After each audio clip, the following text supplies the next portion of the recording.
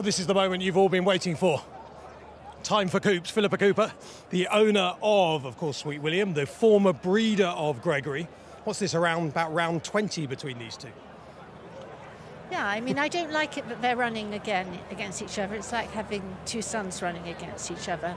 I think it's a very poor indictment of British breeding that I've bred 2 out of the 6 runners.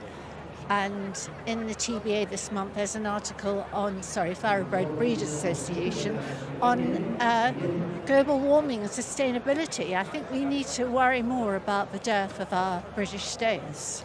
I think a lot of people would agree with you. Away from that, though, the good news is that the one you've kept, and I know you'll say, well, I really need the ones I sell to do well, but the one you've kept is doing better than Gregory. So you did the right thing keeping Sweet William, you did the right thing selling Gregory for all that Qatar cash.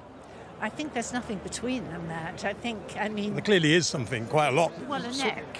Well, just a neck. depends which race you pick, Coops. Well, let's see what happens today. It could be one month and the other one another month. I described this morning Sweet William as quirky a little bit, of course, like yourself, and they often say horses take after their owners.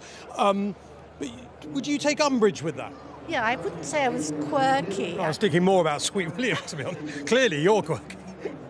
No argument there. No one's going to debate that.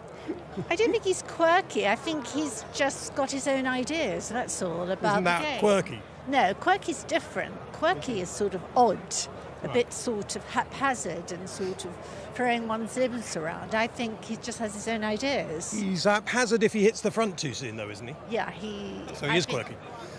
Well, I don't know that's quirky. We've got a different idea. I mean, I was a teacher, so I sort of think that I might know better. I think as a pupil I wouldn't have taken you on as a teacher. I think you would be... Were you terrifying in the classroom?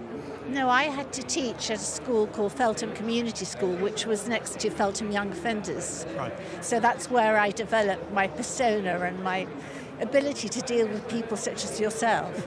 Which you do rather well.